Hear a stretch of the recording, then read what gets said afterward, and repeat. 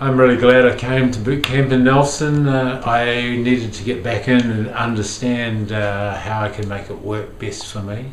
And I've had a bit of a break. I haven't really got started. I've only got one person signed up.